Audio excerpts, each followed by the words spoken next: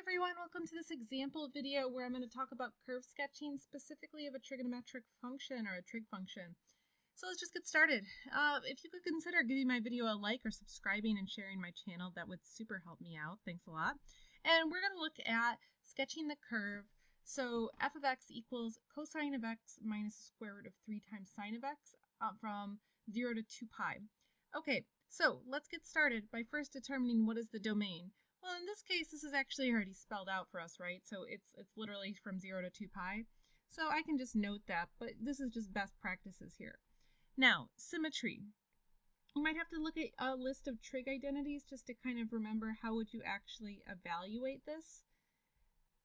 But what this will end up equaling, if you just look up some trig identities on this, you're going to get cosine of x plus the square root of sine of x.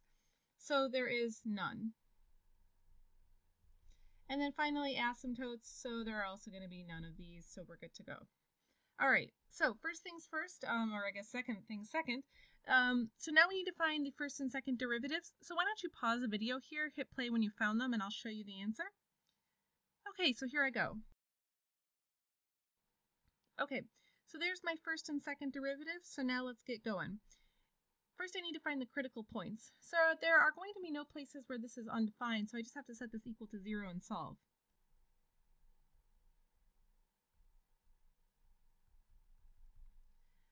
So what I'm going to do is I'm going to isolate this really negative square root of 3. So I'll bring the sine of x over, and then I can divide both sides by cosine of x. So ultimately I'm going to get the negative square root of 3 equals sine of x over cosine of x, i.e. I'm going to get that the negative square root of 3 equals the tangent of x. Now, if you're not sure, I would recommend actually looking at a unit circle just to figure this out. This is the kind of stuff where you should actually invest the time to make sure that you understand this. This is something that people get very rusty on. So pause the video if you need to spend a second to figure this out. Otherwise, I'll just tell you the answers to these. So this is going to be x equals 2 pi over 3, or x equals 5 pi over 3. So in our given domain, those would be our two possible critical points. Okay, so up next, now we have to figure out our intervals of increasing and decreasing, and then as a consequence, we're really doing the first derivative test, so we will also determine any max and mins. So pause the video here, set up the table. If you want to set up the whole thing, go for it, and then you can check your answer. Just hit play. So first I'll set up the table, and then I'll fill in the signs here. So this first interval will be decreasing, this will be increasing, and this will be decreasing. So again, you might want to have a unit circle in front of you when you do this. If you're not familiar with this, I have videos where I discuss how to actually do this. This is the first derivative test. So I'm kind of just grazing over this here because this video is already going to be pretty long. So if you need some examples on this, feel free to look at my series on the first derivative test. Okay, so now I can say that here I'm going to have a minimum and here I'm going to have a maximum. So I'll just note that. Okay, so I've got those 2 points listed and I plugged them back into the original function. That's how you figure out those points. I need to know these for later on, so it's worth it for me just to figure this information out now. Okay, so now let's talk about possible points of inflection. So here I need the second derivative for this.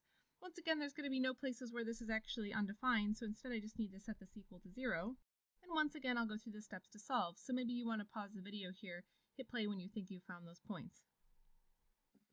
And so just like in before, so I set this equal to 0, I'm going to divide, in this case, both sides by sine. So now I get the square root of 3 equals the cosine of x over sine of x. And so this is really the cotangent of x. So where will the cotangent of x equal the square root of 3?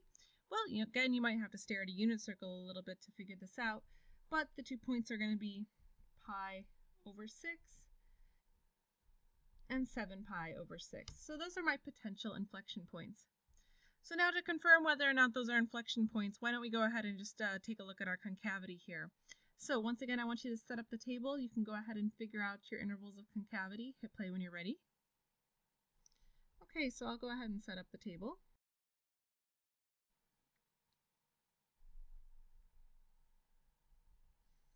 And this is going to be concave down, concave up, and concave down. Again, I cover this kind of work in detail in other videos, so I'm going to kind of omit this here and assume you're okay with this part. But checking your work, these are what you should have gotten. So once again, we see now that we've got some conclusions we can make, this time about inflection points. So I have an inflection point both at pi over 6 and at 7 pi over 6, so we're all good to go here. Okay, so let me summarize that. Okay, and so now we really have all the information that we need to start graphing. So you'll notice here I now have a list of all of the relevant points that I found. In my opinion, this is actually a very important list to kind of keep going for yourself. I am missing 2 points though. I should also note what the endpoints are, so let me write those down as well.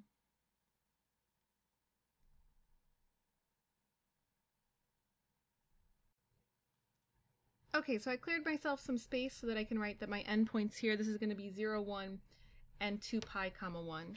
Since this is a closed domain, this is actually kind of important information to know.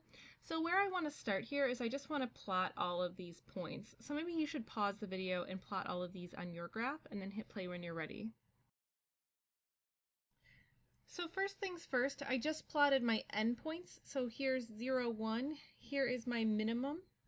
Or sorry, I just realized I had my labels mixed up here. Sorry about that. So this is my minimum, obviously, and this is my maximum. Okay, so here's my minimum, here's one of my maximums, and then here's my other endpoints. Now let me graph those inflection points. Okay, so now I've got my inflection points as well. So now what you might want to do is just reference some of these tables. So for instance, if I go back to